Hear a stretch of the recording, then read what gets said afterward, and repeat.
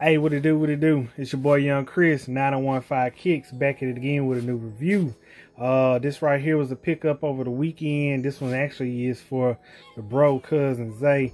Ended up going into a store and, man, they had his size still sitting, so someone didn't pick it up. So definitely went ahead and just snatched that junk for him. And these are the Jordan 1 Co.JP Navies. Finna unbox these junk, see what y'all think about them. I think it's a pretty dope shoe. The colorway, definitely I'm feeling pretty much any blue, white, and silver type junk. And you know, all in all, I'm gonna see the materials and see what y'all think. But definitely, if this ain't the first time to the channel, definitely please do like, subscribe, comment, hit that notification bell. Let's chop it up in the comment section. Man, you know how we do, and let's go ahead and get to it. So they do come in this special box, at least for this one and the other version. I'll probably do a comparison of those too, the silver and gray kind of version. But this is how the box looks. And here goes the label: Air Jordan 1 High OG Co. JP. And then this is a size 13. Like I said, this is for cousin Zay. And this reads white metallic silver. It's kind of interesting. You would think it was said something else, but yeah, suggested retail is $170, and you know, all the little labels and stuff. Pop this lid. Does have like a red stamp right there, so y'all see what that is for legit check purposes. Here goes the paper.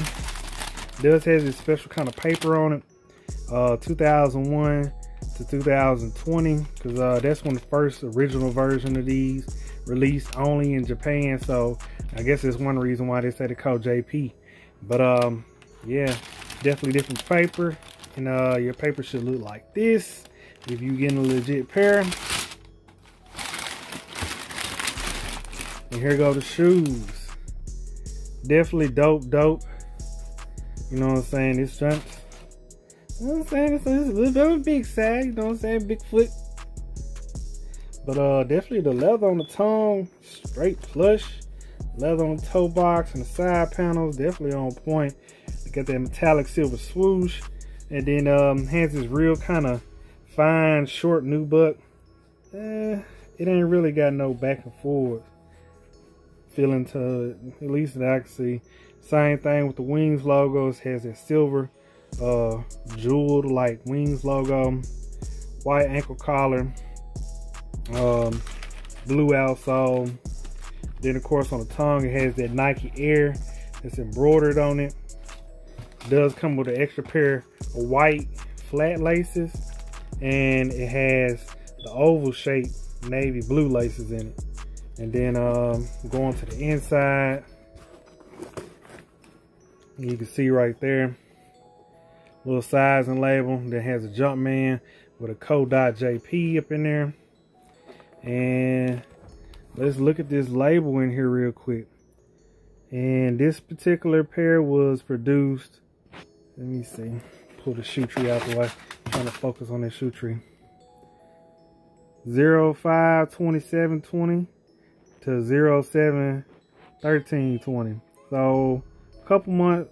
And it actually ain't been too long since they got done doing these, so definitely dope. That's how the interior of the shoe will look. I mean, that's pretty much everything. Ain't gonna be nothing different with the other shoe. Just go ahead and pull that junk out the box.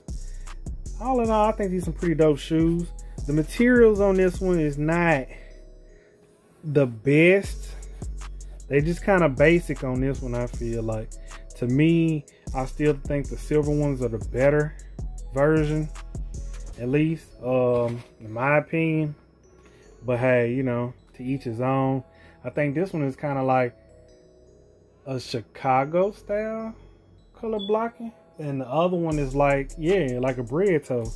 Not a bread toe, but a black toe color blocking. So I'm gonna do a comparison and show y'all the differences between the two. And maybe not now, maybe once I get my actual pair in the mail. But hey, this your boy Young Chris, 9015 Kicks. We out this junk. Peace. Sauce. I got too much sauce. Dripping sauce, I be dripping sauce. Too much sauce, I got too much sauce.